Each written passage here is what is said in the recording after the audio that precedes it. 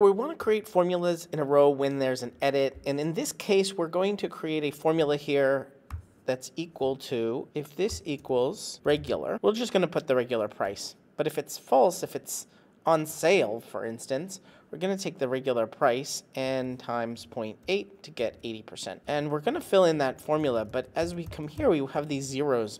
Now we could hide this formula with if is blank and just put A5 here. This is something I typically do when I just want to show nothing, not even a zero, until there's some item here. The problem when adding something here and having all of these formulas is that this page now, if you go to the last row, it's going to be the very last row with formulas. And I have to make sure that there's always a formula here, even if I end up deleting something. There's some quality control issues with having this formula right here. So basically I want to add the formula only when I actually add some item here. So let's do that with AppScript. We're going to go extensions AppScript. Our function is going to be called onEdit with a capital E. We're going to use an event here in this space, and basically we're going to go variable row equals event.range.getRow.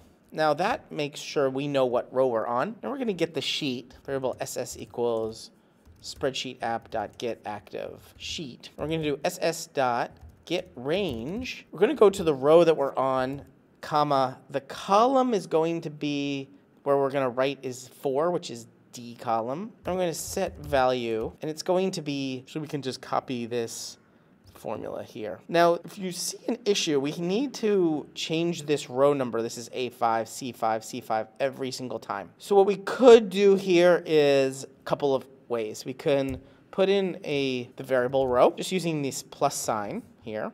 There's one other way we can do this, and that's using interpolation. We use $sign and curly brackets, and we just say row. We are going to need to use backticks instead of quotes. If we use double quotes, this won't work, but if we use backticks, this will work. So we're surrounding everything with backticks, and we know it works because this $sign curly brackets row is black. So we're going to substitute everywhere that there's a number of the row with this interpolation of row. And now every time we edit this sheet, it's going to add that to the row that we're editing. We're going to need to know the column. Variable column equals event.range.getColumn, and we're going to use column double equal is equal to 1. Then we're going to do this addition. We also want to make sure that we're only adding this if we're not deleting something. So we need event.value is not equal to nothing, which is just 2 quotes.